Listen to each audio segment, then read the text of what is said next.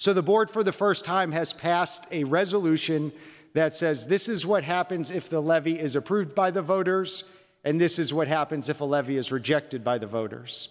If the levy is approved by the voters, we will maintain a positive cash balance through at least fiscal year 27. Our goal is to make this levy last not 3 years, but 4. We will be able to maintain our current class sizes and class offerings, and we will only have targeted redistricting. That targeted redistricting would be necessary because we would build Elementary 15 on the former Riviera Golf property behind the Jerome High School visitor bleachers.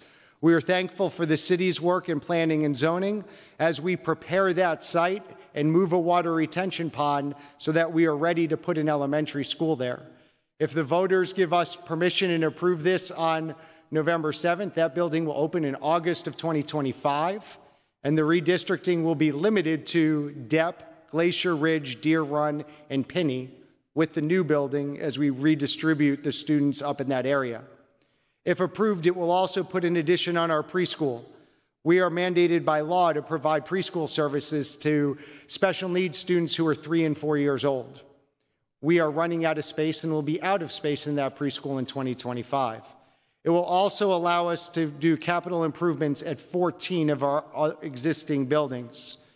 We have buildings like Scioto High School that is approaching its 30th anniversary that needs a new roof, that needs a new elevator, that needs new parking lots. All of those things that if your house got to be 30 years old, you have to take care of. We have to take care of that on a grander scale when we look at a school district this size.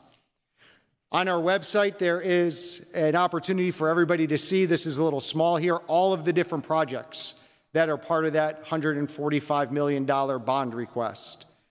We would also note that when Abraham Depp and Hopewell Elementary were built, the cost was $285 per square foot.